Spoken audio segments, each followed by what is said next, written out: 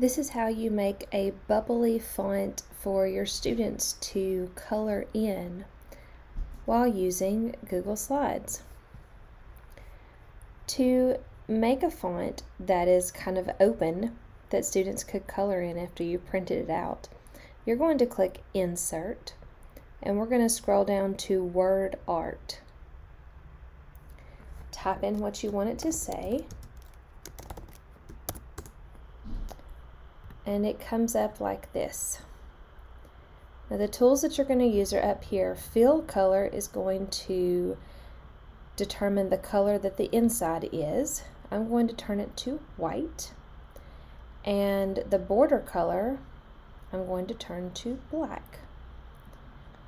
And then the border weight is going to show me how thick the weight of the border is. And then I can choose the different fonts to find one that's going to be bubbly. I can choose several different kinds of fonts.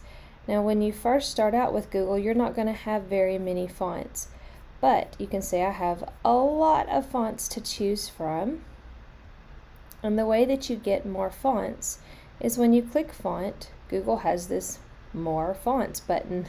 You click More Fonts, and you can choose whatever fonts you want. Just click the button, and if it's got a check mark beside it, that means you have it.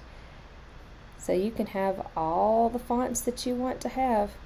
Google, you can slide down, and the further you slide, the smaller the bar gets, and there's just more and more and more for you to have. So you just continue to click. I kind of partial to that one, and then if you want to click and make it bigger or smaller, it's going to go proportionally bigger or smaller if you grab the corners.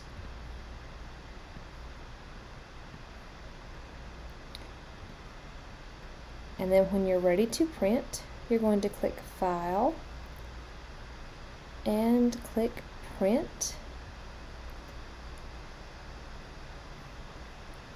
And then you can print out your card or picture or whatever it is that you are wanting to print, and then your students can color it in.